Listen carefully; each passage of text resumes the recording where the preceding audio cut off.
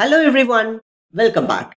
In this presentation, we will focus on the relational algebra fundamental operation, the second operation, which is the project operation. And we know basically there are 6 fundamental operations in relational algebra. Number 1, the select. Number 2, project. 3, union. 4, set difference. 5, Cartesian product. And the 6th one is rename. And we are now going to focus on the second relational algebra operation, the project. Let's see the theoretical basics about the project fundamental operation. And basically we need to understand the difference between select and project. Select selects all the tuples. Then what about project? Project selects all the values but certain attributes or columns left out. Say if you want all attributes, go for select. If you want selected attributes, then go for project. No worries, when we see an example, it will be easy for you to understand. So the operation of project is it's going to return its argument relation with certain attributes left out. Say for example, if we are having 5 columns or 5 attributes and the output that you want only 2 attributes instead of 5 attributes, then we can go for project. If you go for select operation, you will get all 5 attributes. But if our requirement is only selected attributes, then we can go for this project operation, because this project operation is going to return the argument relation with certain attributes left out. And what type of operator is this? Is it a unary operator or a binary operator? Like select operator, project is also a unary operator where it's going to take only one relation as an input. So it's going to take one relation as an input and it produces the output relation, where the output relation is going to be having certain attributes left out based on our requirement. And select operator is denoted by the lowercase Greek letter sigma. And what about project? Project is denoted by the uppercase Greek letter pi. And this is the uppercase Greek letter pi, and this pi represents project. Remember the shortcut? Sigma starts with S. Select starts with S. So select means sigma. Likewise, pi starts with P and project starts with P. So the shortcut is pi is used for denoting the project operation. We know basically a relation is a set. And that is why whatever the concept we see in the mathematical concept, the sets, that is also applicable for relations, because basically a relation is a set. In other words, I would also refer any relation is a set. And what's the output of this project? The output is going to be the relation with certain attributes left out. What about the duplicate values?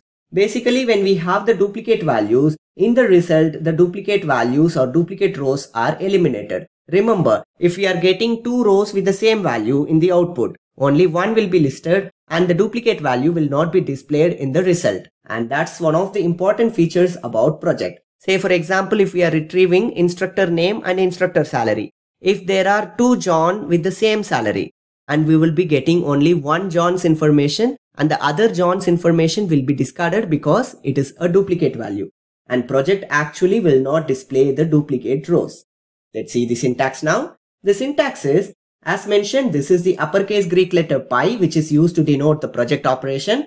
In the subscript, we are going to retrieve only attributes. If we have 10 attributes in a relation and we are going to retrieve only 5 attributes, just list what all the 5 attributes we require. Attribute 1, attribute 2, up to all the attributes that we require. From where? From the relation. So the syntax is project, in the subscript, give the names of the attribute that we require and then give the relation name here. When we see an example, then it will be easy for us to understand. Let's take the same instructor table which we have seen for the select operation with the same attributes and the same values. Example number 1. List all instructors' ID, name and salary, but do not care about the department name. So what do you mean by this? Though we have 4 attributes in the instructor relation, the ID, name, department name and salary, we are required to retrieve all instructors' ID, name and salary, and we don't want what attribute? The department name from the output table or in the result table. And if you are sure about the syntax, then writing the query is easy. The relational algebra expression is project. What all the attributes we want to project?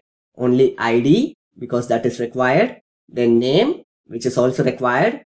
And then the last one is salary, which is also required. So we are going to retrieve only ID, name and salary, which is ID, name and salary from which relation?